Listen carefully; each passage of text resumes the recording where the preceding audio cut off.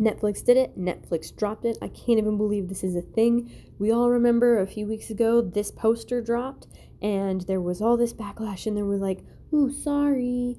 And it was, oh, this was, misrepresented, mismarketed. Here's my favorite one. Accidentally sexualizes kid in the poster, but not the movie. And of course, we have to throw it into the toxic fans and misunderstanding fans that sent death threats to the director. They're the problem. You're the problem. Well, now that it's dropped, people have let us know some of the content, and it is sick. I'm not going to show any of that filth on here. I think you can tell from the positions just how deranged it is. And the fact that Netflix is pushing this and is okay with this is absurd. Someone does need to go to jail for this. This is insane. This is mainstream platform marketed and approved pedophilia. I know we're not supposed to say that word, but that is exactly what this is. I can't even believe this is a thing. You look at the descriptions of some of these scenes, I started one of the clips and I had to shut it off. And then people want to say that, oh, you just don't understand or the content. No, there is no context that makes this better. This is absolutely deplorable. This is when you would use that word. This right here is filth. It's trash. It's disgusting. This one scene was the one I clicked on and I couldn't finish it. They start twerking in front of one of them starts twerking in front of the guy. One is actually into it and the other one is like, dude, come on. And now, just a couple days ago, right before it dropped, it's now a target for right-wing campaign because only right-wing people apparently have a problem with this and it's a big conspiracy and the conservatives are like, no, and everybody's like, at this paper was like, yeah, that's fine. This is the New Yorker, for the love of God. And no, they're totally good with this title.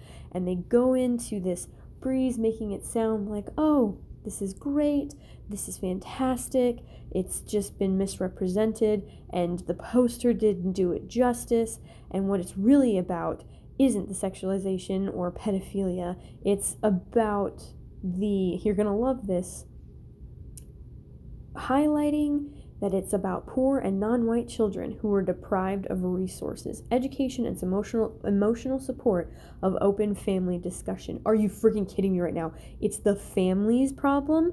It's the conservative view. It's a right-wing target. Absolutely ridiculous. And of course, we have to throw in the patriarchy. So now we've got the racism and we've got the patriarchy. Super evil. And you know what? That nuclear family is just, it's not cutting it. And if you go to the trailer, the official trailer of Cuties, at last I looked, it was at 1.5 million downvotes. There are people in there defending this. They're like, it's just dancing. I don't see the big problem. It is a huge problem. This is absolutely insane. It's asinine. And now you've got people on Twitter and Facebook and everywhere else who are saying that I've never supported boycotts. I've never canceled over stuff like this. I'm canceling my Netflix. I canceled my Netflix the second this news hit, and I'm so glad that I did. I can't even imagine my money went to help support the creation of this. The tweets hit it so perfectly. It is promoting pedophilia and child porn. Like, it's other words that we're not allowed to say on YouTube. We can't even say these things on YouTube.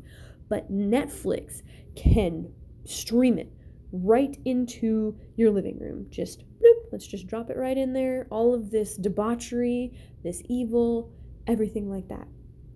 It's insane that there is going to be an acceptance and a defense for this. And when people are like, oh, it's ticking off all the right people, you have to wonder what is going on in these other people's heads. I can't even imagine being on the defensive for this film. It is nothing but a pedophile fantasy. Nobody is going to watch this except sick, depraved people, and of course the critics, because they have to shill for it. They have to be like, oh, it's a right-wing conspiracy, it's a lie, this has been, a wonderful film, and it's a coming-of-age film. They have literally compared this film to films such as The Goonies and Sandlot. You tell me where in there anything close to what is being shown in Cuties is in any of those films. I dare you. I dare you. You won't. You won't, because Netflix is pushing the envelope on sexualizing children and making it normal, and it's disgusting, and it needs to end. Cancel your Netflix subscription because it's insane. Even people who were against it to begin with, this individual right here admits that she had to blur out the sexual parts of the kids before she could show it because she knows there's lots of pedos out there. But now all of a sudden she's changed her tune. I still had concerns about the film.